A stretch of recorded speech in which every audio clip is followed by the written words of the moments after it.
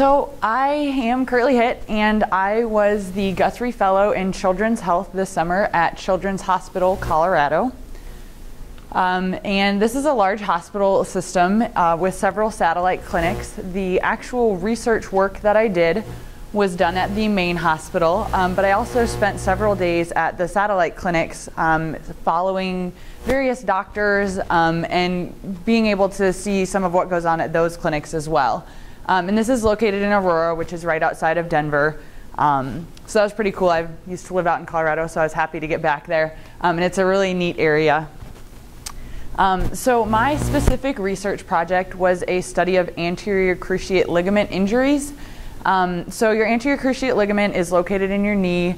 If you're looking head on at someone's knee, you've got two ligaments on the sides and then two that cross in the middle, and one of these is the ACL. So this is commonly torn with twisting motions, so a lot in basketball, things like that, basically just being an active person. So what we were looking at is a comparison of self-grafts to donor grafts. So when they do the repair, they either use tissue from the person themselves, usually their hamstring, which is this muscle back here, or they'll get it from a cadaver. So they wanted to see how successful each of these methods was. So there are several steps involved in this process. My first job was the creation and mailing of the data instruments. So we had a large patient population, and I worked with an internet database to create a survey that was user-friendly and pretty simple to complete.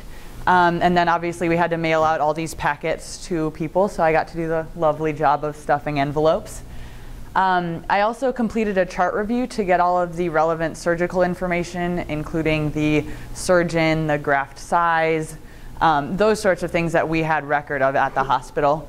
I then completed a phone survey with my stylish headset. So we were contacting all the patients to give them a gentle reminder to fill out their surveys, and also to just get a general feel for the function of their knee on a day-to-day basis. And then obviously I spent some time entering the survey info that we received. So that's sort of the process of my project. The conclusions that we came to was that patients in both groups required similar numbers of revisions after their repair. So it seemed that both types of surgery were equally successful, and they also had similar numbers of people that returned to their previous activity level. This is really promising because it means that maybe neither way is better, so it might be up to patient preference. So that's good to know as well. And then they planned on future analysis looking at a larger patient pool and also considering different variables such as graft size to see whether the size of the graft relates to the success rate of the surgery. So in addition to my main project, I also got to help some of the researchers out with their projects, which was really neat to get to experience a larger area of research. So this is me working on a concussion testing protocol, actually. This pad here was used to measure cervical neck strength. One of the things that they prescribe for kids that have a lot of concussions is cervical neck strengthening, but there's not actually a lot of evidence that suggests that concussions are caused by weak neck muscles. So they designed this setup to test that, so I got to be their guinea pig and try out the testing protocol. So it was pretty neat to work on other projects. And as I mentioned, I got to shadow some doctors. So I spent time with Dr. Area Province in an orthopedic clinic, actually seeing patients and assessing their injuries. I also spent time in surgery with my primary investigator. I got to see x-rays taken in surgery, which was really neat. So it was a very holistic experience. I got to spend time with a physical therapist. I got to hang out with an orthotech and learn how to put on casts. So it was a really holistic experience of an orthopedic medicine area.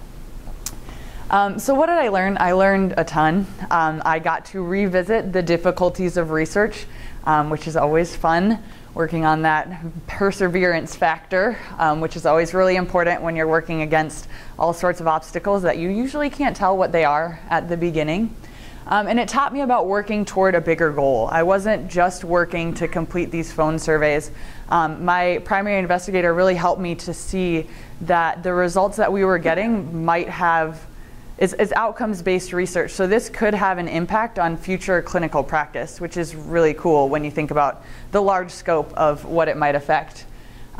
Personally, it taught me a lot about the type of job that I wanted. I liked moving around and testing out the protocols. I didn't really like being stuck at a desk all day. I liked moving around and talking to people, and so it definitely taught me a lot about what type of job I'd be interested in. And I also gained confidence with patient interaction. As I mentioned, I got to see lots of different types of interactions, so that was a very neat experience. My professional impact, it was a great job experience. I got to do research. I got to delve into the field a little bit. I made some great job connections. I got to meet all sorts of really awesome doctors who were very helpful, very willing to share their experience. I saw many aspects of the healthcare and interactions with various specialties, so that was really neat.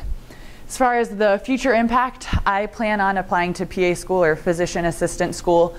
So this definitely solidified my path, and medicine obviously has a very wide scope.